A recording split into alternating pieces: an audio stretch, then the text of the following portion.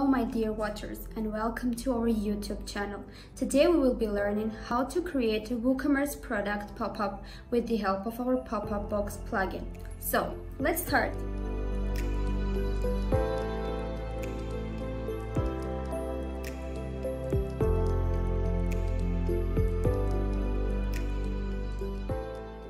So please let me explain the steps we need to take to create a WooCommerce product pop-up. At first, you need to have both the WooCommerce plugin and the Popup Box plugin installed on your WordPress website. I have already installed them so as not to waste time.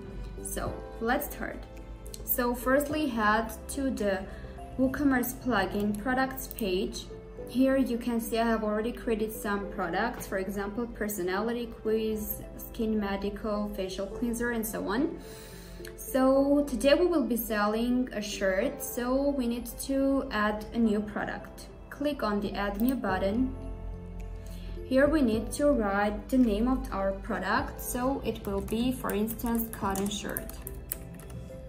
So here you need to write the description. For example, easy care, textured shirt. Also, we need to set a product image, so click on the set product image option, and we need to upload files. So here is our image, so click open and set product image. Here there are some settings. You need to write the regular price. For example, we will write $40. Then either publish it or save as a draft, whatever you want to. Here we publish it. So we have a cotton shirt WooCommerce product. Then head to the Popup Box plugin pop-ups page, and I have already created a WooCommerce pop-up so as not to waste time. Click on a WooCommerce pop-up and open it. Here I have written the pop-up title, WooCommerce pop-up, and I have chosen where to display my pop-up. I have decided to display it on the home page, and of course I have ticked the show on home page option as well.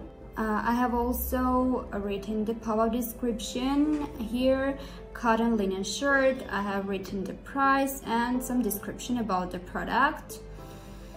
So, and of course you need to choose the WooCommerce product from here for the WooCommerce product option. So here we choose cotton shirt and then save the changes. Then we click on a visit site option, and here we can see our WooCommerce product displayed. Then we click on to the Add to Cart button, View Cart, and we can have our cotton shirt on sale. Then we click on a Proceed to Checkout and pay for the product. We have successfully created a WooCommerce product pop-up. Stay tuned for more informative videos. Bye!